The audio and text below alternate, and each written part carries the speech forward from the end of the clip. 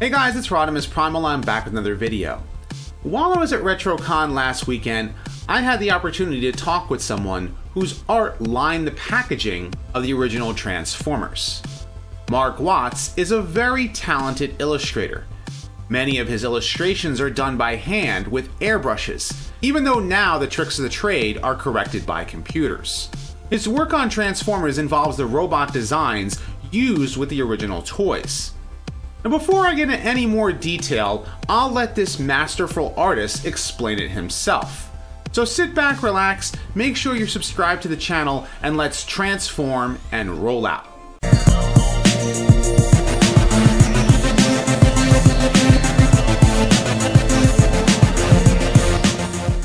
Consider supporting the channel on Patreon.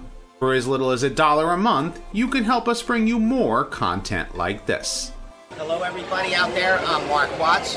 I did all the original Transformer artwork from 1981 and beyond for about 7 years. This is the first artwork that was ever done in the United States. Bumblebee was the first piece. I was called into my agent's office and I met with Tyco Toys and I came up with the concept. They gave me static prototypes that didn't move and I made them exciting as I could. And we paint it with dyes, Dr. Martin's dyes, on our press illustration board. If you look over here, this was about the size, that was drawn, that was painted about that size, and it's about 80 hours on that piece just for the painting. 80 hours? And about 3 days or so to get it perfect. So it took a long time.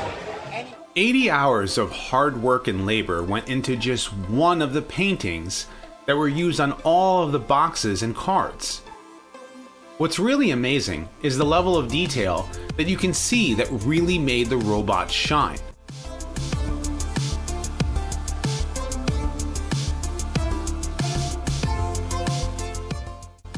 Mark said the reason they loved his talent was because he was able to make vehicles shine in many of his paintings. This made the original Transformers stand out on the toy shelves back in the 1980s. You can see how much detail he put into making each toy look like a glamour shot. Now because he was working directly with the prototypes of the toys, all of the Transformers featured on the boxes were very toy accurate. This even included Ironhide and Ratchet, who appeared to use their windshields as their faces, instead of the sticker used on the toys when they were released. Of course, I have covered the reason those toys were headless in a previous video. The first characters that Mark Watts had worked on were the 6 Minibots, starting with Bumblebee. Characters like Jetfire, Shockwave, and even the Combiners, such as the Constructicons and the Stunticons, were given a shiny appeal that Transformers fans can all appreciate. In fact, some fans have even said to him that they used to cut the cardboard from the boxes and hang them on their walls.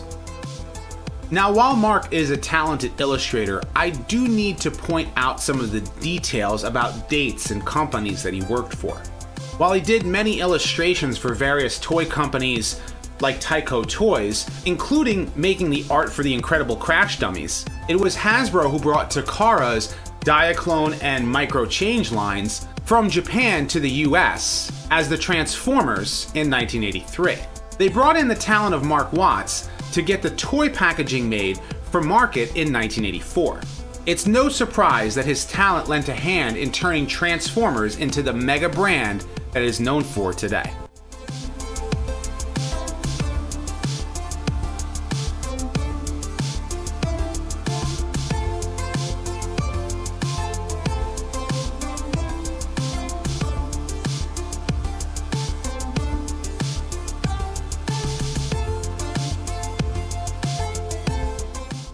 Today, Mark Watts has been a featured artist on QVC, and his artwork has been on display at large classic car shows such as the Boca Raton Concours d'Elegance.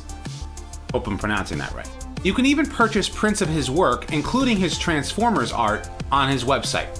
While this isn't a sponsored video, I do want to make mention of a really cool product that he invented. It's called table art. And I can go into detail about that, but I think it's best that Mr. Watts explain exactly what that is. I have this new concept, it's kind of like a transformer into a transformer. It's wall art, it's anodized aluminum like your MacBook Pro.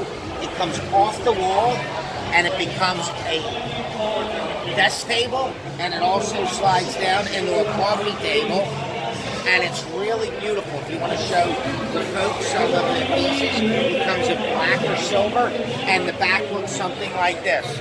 That's cool. It's a really great piece. You can go to my website, check it out.